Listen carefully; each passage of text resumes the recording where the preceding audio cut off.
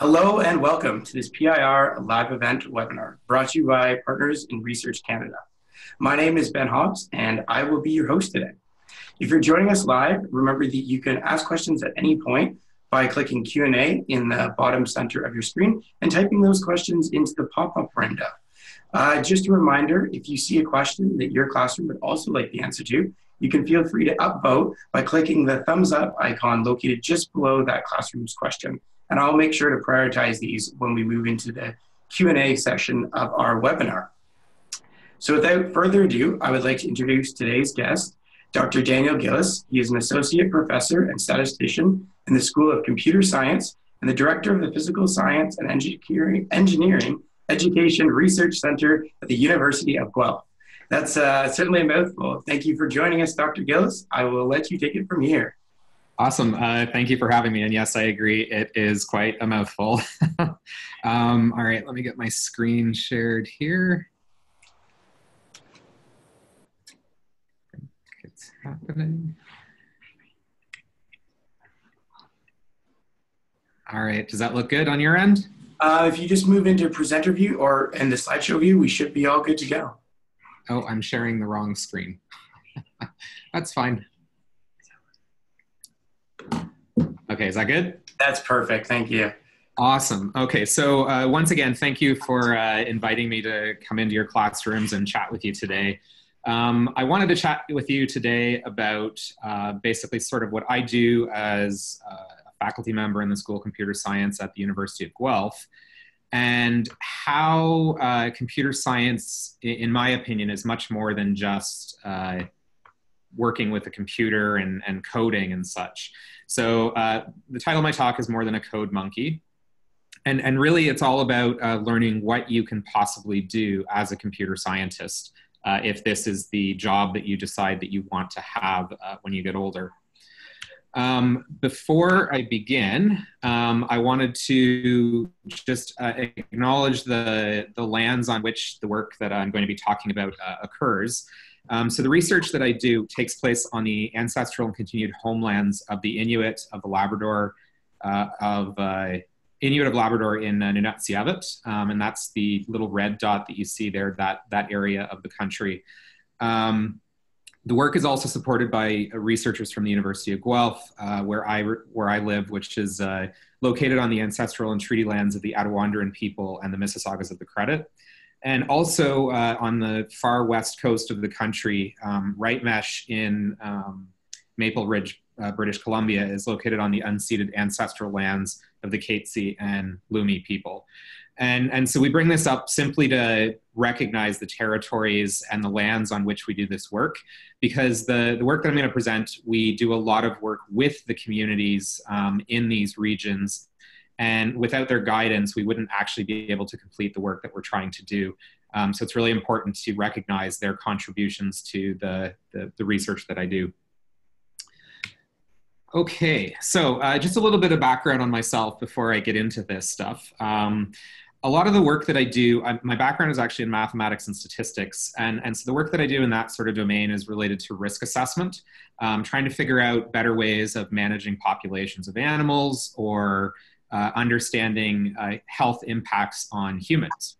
I also, within the computer science domain, look at things like software design and more recently looking at bridging the digital divide, which I'll talk to you about in a few minutes. My work is also community engaged, and this is both in the research and in teaching that I do, and I'll talk explicitly about that throughout this talk. Community engagement, I think, is a very important component of computer science, which most people may not realize is something that computer scientists can and probably should do. And the last thing is related to pedagogy and andragogy, which is looking at better ways of teaching undergraduate and graduate students so that the stuff that they're learning is easier for them to absorb, and they can be the next, basically the next change makers and innovators that we need to develop solutions to big challenges that we have. Okay, but let's get into the nitty-gritty of it. So what does computer science look like? Now, I imagine most of you, if you sit down and you think about this, maybe close your eyes and you think to yourself, what does a computer scientist look like? You probably might imagine something like this. You probably imagine the loner sitting in their basement at their computer screen. This guy's got a cigarette, apparently. Or a group of guys sitting around a computer, pulling things apart, playing video games, that sort of thing. But I want to challenge that image because, in my opinion, this is a very antiquated image of what computer science should be and actually is. So if you look at these particular images here, I want you to ask yourself, is this what computer science looks like? Or is this what computer science could look like? On the left, we've got a group of people in Malawi celebrating a local event and responding to basically improvements in telecommunications that allow them to share information to help them farm better. On the right-hand side, there's a picture of a student who is in the circumpolar north, up in the Arctic, essentially, doing research to help communities better manage climate change. So the question I have for you is, do you think this looks like computer science? The reality is computer science is more than just computers. Computer science is about people, and that's not a message I think that gets out there nearly enough. Yes, coding is important, and we want you to be great as coders, but there's so much more to computer science than that. On the left-hand side here, we've got a group of individuals who are working on a community-based project to help increase the amount of food that's being donated to the local food banks, which is probably not something that you would necessarily associate with computer science. Most people probably think of computer science as algorithms and lines of code and maybe networking and that sort of stuff. The group in the middle, or the image in the middle, is a group of students who are pulling together bags of candy for Halloween that we're bringing around to a community in order to give them in what we call reverse trick-or-treating. But we're doing this because we want to work with the community and keep the community informed about the actual research and project that we're working on with them. And so this is a sort of a social outreach event that we have, which, again, most people probably don't associate with computer science. So we've got all of these like weird different things that we're doing at the University of Guelph when it comes to computer science. And my foray into this sort of stuff with community engagement began a number of years ago in 2012. Ultimately, the work that we're doing, though, is related in some way or form to the Sustainable Development Goals of the United Nations. I'm not sure if you've heard of these. I assume you probably have at some point in time in your classrooms. But again, most people don't necessarily look at these particular goals and think computer science. So when we look at things like no poverty or zero hunger or gender equality, we're not necessarily thinking computer science has a role to play to solve these problems. Based on the work that I've done and the work that colleagues of mine have done, I would like to say that computer science is a tool that can be used to help develop or solve some of these sustainable development goals. So the very first foray, as I mentioned, was a number of years ago, and this was a project called Farm to Fork. And this particular project, students in my third year computer science class were tasked with developing a platform that would allow people in the community who could donate food to better understand what was actually needed right now at the food banks that were serving people who were hungry. One of the biggest problems we have with food banks is that people assume that the donations that are needed are simply things like Kraft Dinner, beans, and other non-perishable items. But the reality is, if everybody's only donating that, then we're not actually feeding people in a way that's going to help them. And in reality, a lot of food banks and food pantries can accept perishable items like fruits, veggies, and meat. So we wanted to connect people who could donate with the actual lists of groceries that were required at food banks. And so the students worked to develop a website and a mobile app, which we're hopefully going to be launching soon, to address this particular issue. Over the years, we've worked with many, many different community partners, and all of these are not-for-profit community partners. The students aren't working to make money off of these things. We're just looking to use computer science to make the world a better place. So we've worked, last year in particular, we worked with Community Living Cambridge to develop a tool that would allow students and young adults who are on the fetal alcohol spectrum of disorders better manage the medications and their healthcare through the use of an app that was slightly gamified. We've also worked with Trick or Eat Canada on developing an app to help support the Trick or Eat event on Halloween. All of these events, or all of these projects, are community-based, and we've got students working directly with community partners who know things about, for example, fetal alcohol spectrum disorder, or food security, hunger, that sort of thing. And it's not that I expect computer scientists to be experts in all of these domains, but what I want is for computer scientists to think about using their skills and working with the people who are experts in these areas to actually solve big problems, such as those that have been identified in the list of United Nations Sustainable Development Goals. So the project I'm going to really focus in on, though, is a more recent project over the last 3 or 4 years that I've been working on called Enoch. Now, this is a project that we've worked on with a community in Nunatsiavut, Labrador, a small community of about 300 Inuit named, the community is called Rigolet. And the community is having challenges related to climate change. Climate change is affecting the North much greater than it is affecting us. For us, it's mostly an inconvenience if we live in the South. But people who are living in the North, it's having a drastic effect on their ability to go out on the land, to go out on the ice, to do the things they traditionally would do to hunt and gather and to help feed themselves. And so the problem is the ice that they normally travel on arrives much later in the year and melts much sooner. And so what happens there is that it becomes unsafe for the Inuit to go out and actually do the stuff they normally want to do. So they wanted to develop a tool that would help them collect information that would allow them to make decisions about when to go on the land and where to go when they actually go out. So as I said, climate change is having a huge impact, and it's causing a lot of health risks associated with that. So they asked us to help develop this community-based monitoring program to help them track environmental conditions and also health conditions. So the app looks something like this, and we've been working with the community for a number of years to do this. And it's a relatively straightforward app, but we're developing it in such a way to make sure that the community sees themselves in this particular tool. So essentially what we're able to do here is develop a simple handheld app for your mobile device or whatever that allows them to say where they are, what they see, collect environmental information, identify things like the tide level, the thickness of the ice, the type of snow that's happening.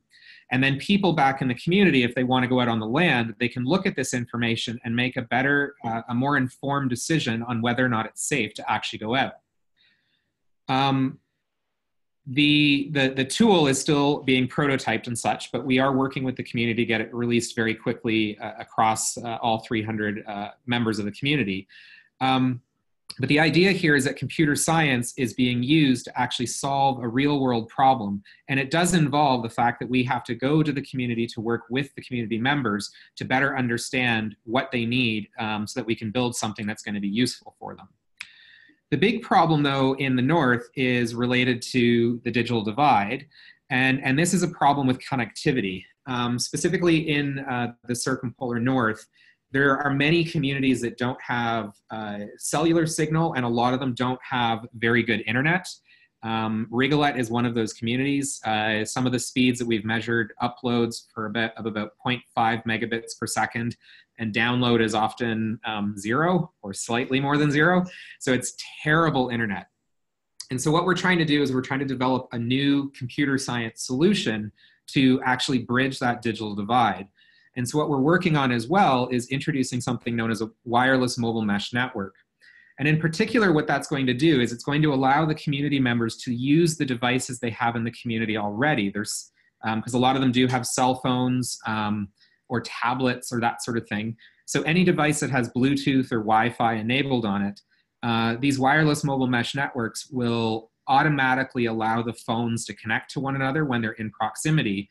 And any phone that might be connected to the internet through Wi-Fi will allow all the phones connected to actually be connected to the internet as well. And the idea here is that this is hopefully going to allow us to better collect the information that's required for Enoch, so that the community can get information and share information in a much more real-time manner. The other thing it allows us to do, which is not something the community has been able to do before, is introduce the idea of text messaging, something that most of us probably take for granted.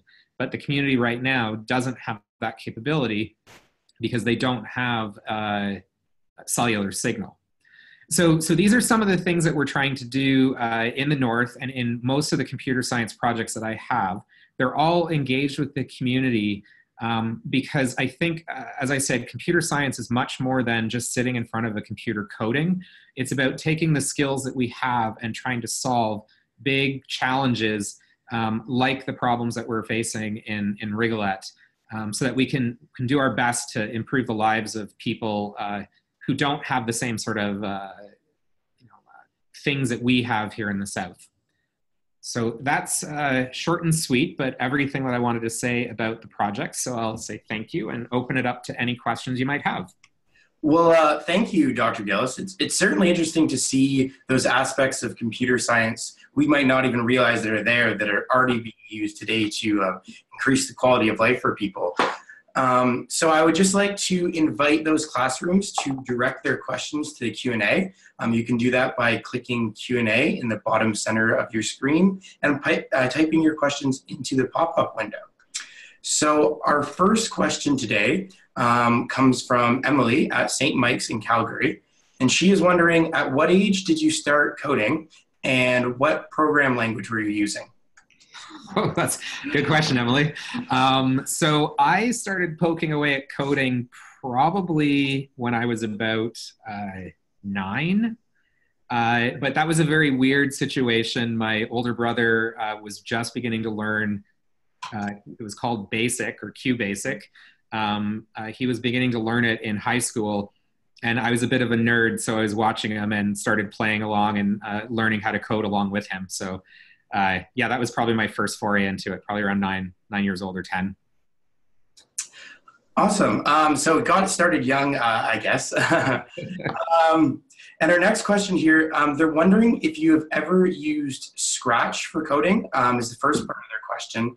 And have you ever used it to create 3D models? Oh, wow.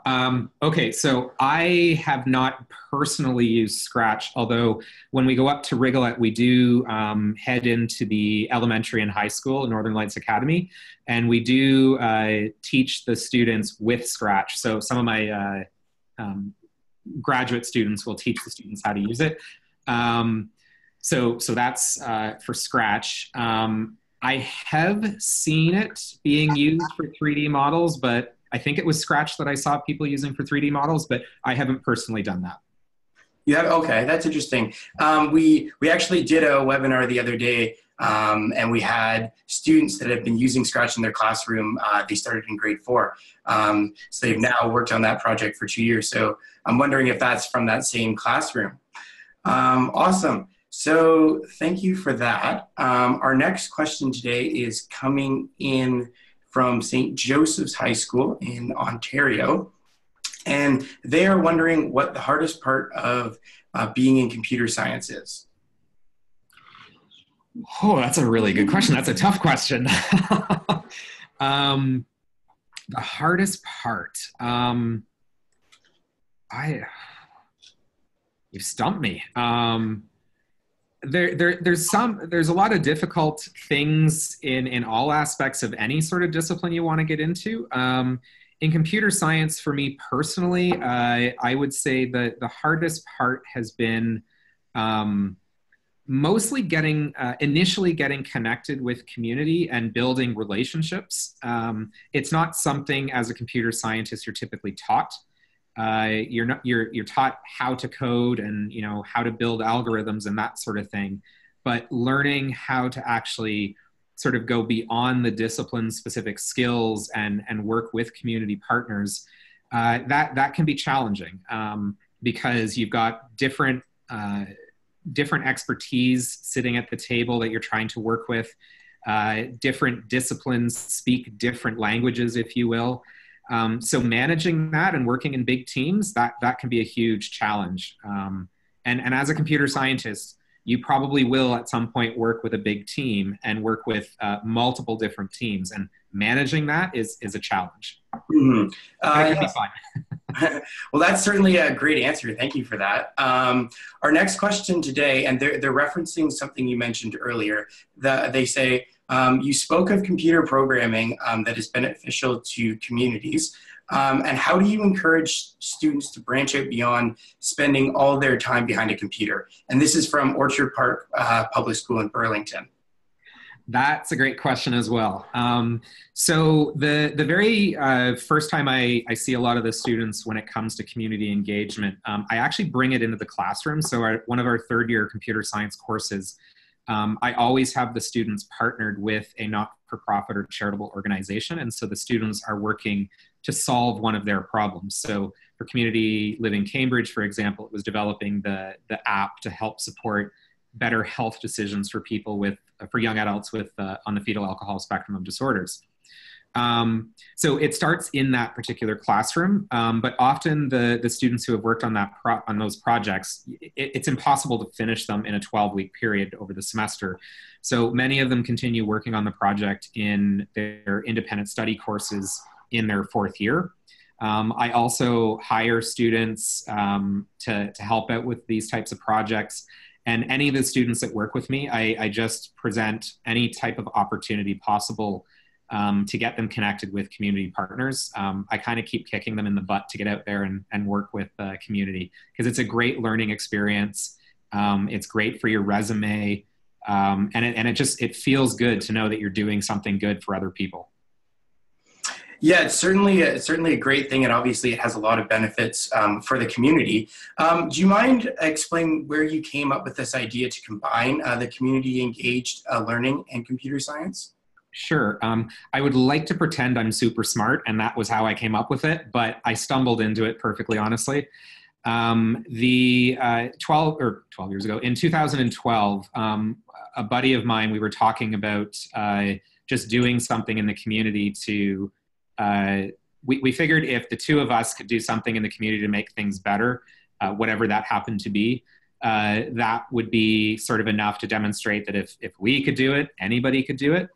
And we searched around for a project, and ultimately what happened was we were connected with some people on campus at the University of Guelph in the Community Engaged Scholarship Institute. And they told us about this issue of hunger in the community and people not getting enough to eat at certain times of the year. And very quickly we saw this as a communication problem. And it was just during this meeting with the folks at the Community Engaged Scholarship Institute where we just had this thought like, hey, can't our students work on this? And I wasn't sure if it was going to work. I fully expected the students to revolt because they typically would learn how to build a video game. But they embraced it. They put in so much time and effort into the project, and it was just, I stumbled into it and it worked, and it's been the way I teach the course ever since. Interesting. So our next question comes from Patricia, and she's wondering, what is the hardest part about convincing students that computer science is so much more than, as you described earlier, someone sitting behind a computer screen? Surprisingly, it's not as difficult as you might think. Initially, when I first present projects to students, they get, especially in this course where traditionally they were learning how to build a video game, they get this sort of quizzical look and thinking like, what are we doing? Like, why are we doing this? And then when they stop and think about it for a minute, they see that, oh, this is not really that much different than building a video game. We have to understand what we're trying to build, why we're trying to build it, who our users are. It's just a different application.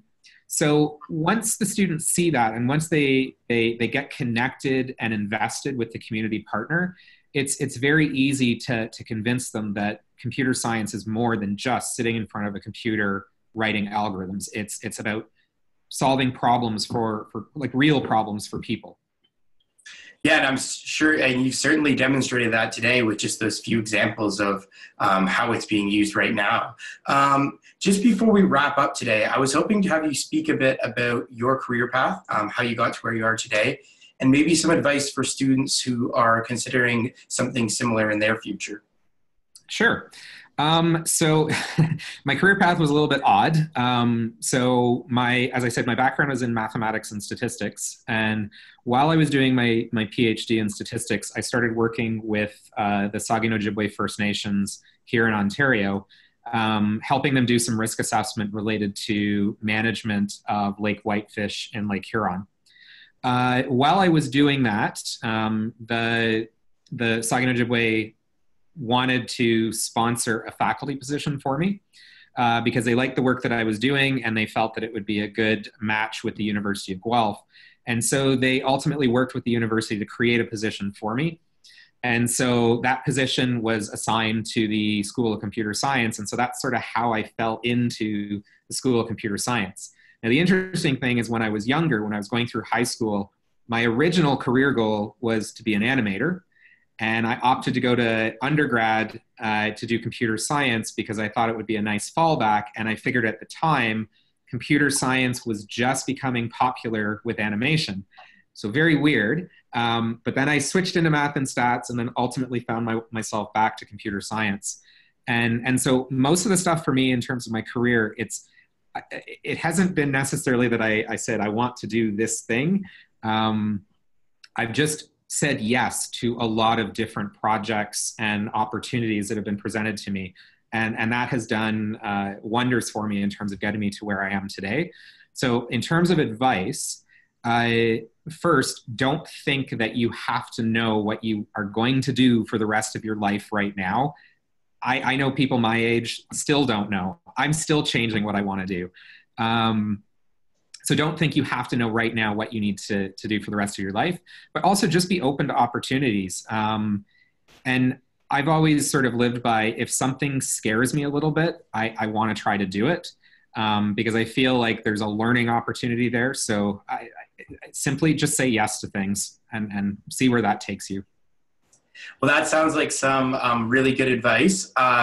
Thank you. That's all the time we have today. But again, thank you so much for taking this time to illuminate some of those areas that computer science is benefiting our community and for answering our questions.